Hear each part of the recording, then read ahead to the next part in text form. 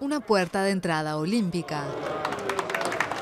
Río de Janeiro inauguró una nueva ala en su Aeropuerto Internacional que permitirá prácticamente duplicar su capacidad a 2 meses del comienzo de los Juegos. Este es un regalo para la ciudad de Río de Janeiro, el punto de entrada para miles de atletas olímpicos y paralímpicos y de millones de turistas que visitan Brasil todo el año. La ampliación sumó 100.000 metros cuadrados al Aeropuerto Internacional JJOO o Galeao.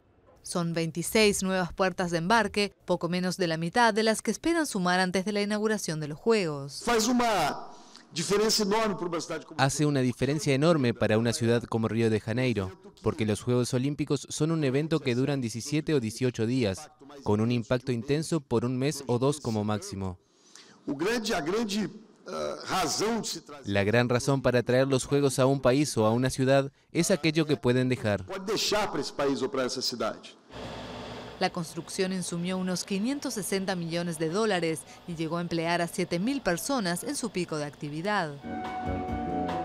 Completada en menos de 2 años, incluyó renovaciones en la infraestructura que ya existía en la Terminal 2, además de nuevas áreas comerciales y de espera. Se calcula que un número cercano al 1,5 millones de pasajeros circulará por este aeropuerto en agosto durante los Juegos Olímpicos.